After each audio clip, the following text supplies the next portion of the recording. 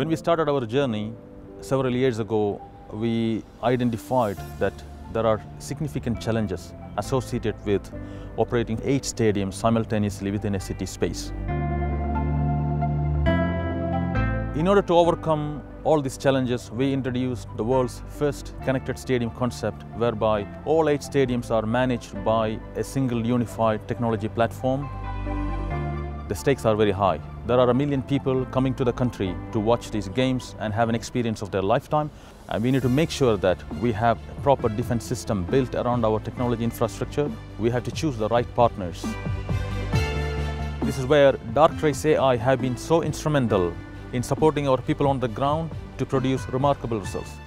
All the stadiums that are being used for 2022 World Cup Qatar are protected by Darktrace. We needed a solution that would converge IT and OT together to have a single pane of glass where we can look at all the incidents and alerts related to IT and OT both.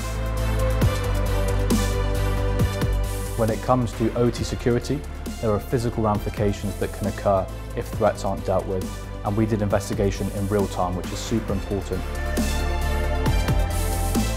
Stadium operators or international event organizers are highly targeted by cyber criminals, so the key point is to be able to detect everything and mitigate any kind of incident in a very short manner, because the show must go on.